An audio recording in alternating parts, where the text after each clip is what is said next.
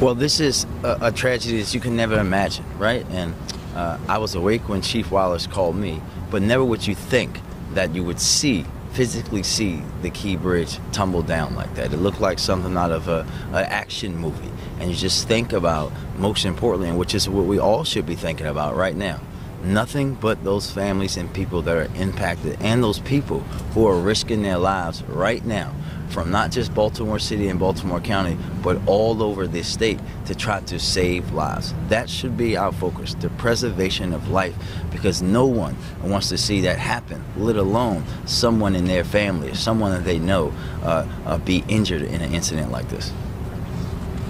We'll take two more questions. Your thoughts about what you've